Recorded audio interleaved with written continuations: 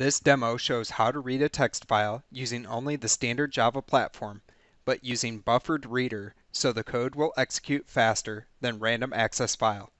We will create a buffered reader, use this buffered reader to read text from the file line by line, and then close the buffered reader. First, we need the operating system path to the text file. Next, construct a new buffered reader. Buffered reader is a decorator for another reader, in this case a file reader. Specify the path to the text file.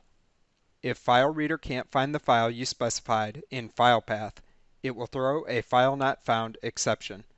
We are going to throw that exception since that situation is outside the scope of this video. Now read the first line from the text file with string line equals br.readLine. If BufferedReader can't read a line from the text file, it will throw an IO exception. We are going to throw that IO exception since it is outside the scope of this video. Line will either be the next line in the text file or null if we got to the end of the text file.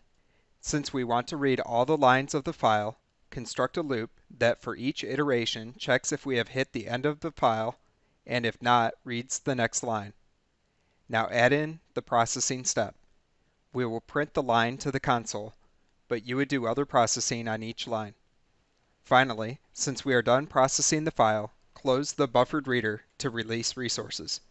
Closing the buffered reader will close the underlying file reader. So that's how you read a text file more efficiently than a random access file using only the standard Java platform. For other ways of reading files and the associated exception handling, check out my other videos. Please thumbs up and favorite this video if it helped you. Subscribe to my channel, CBT TJM, for more programming videos.